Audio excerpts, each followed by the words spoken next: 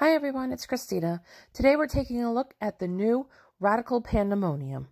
The Pandemonium features a newly designed symmetric core and it's wrapped in the Forge Plus Pearl cover stock. As you can see from the chart, the Pandemonium is a hard arcing ball and fits in between the closer pearl and the bonus in terms of motion. This ball is ideal for medium oil conditions, but I've used it on medium to light with no problem. I just had to open up my angles more. I drilled this ball 55 by 4 1/4 by 30, which is slightly different than my standard max flip symmetrical layout. Mainly, I upped the VAL from 20 to 30 to help smooth out the back end reaction.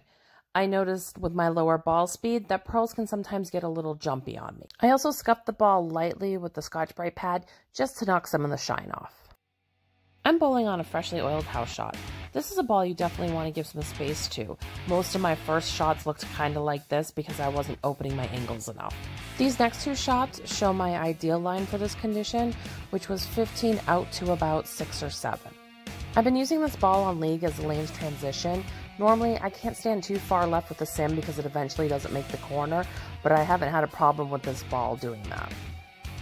On this next shot, I changed my hand position so I could show you what it was like playing more direct with this ball. So if that's your preferred line, this ball is going to work fine and you can always add more surface if you need it. On this shot, I moved my feet further left. I was still playing about third arrow, but I was sending it further out into the friction. As you can see, I had absolutely no problem with the ball recovering, something that, again, that I don't normally see with sims with my average rev rate.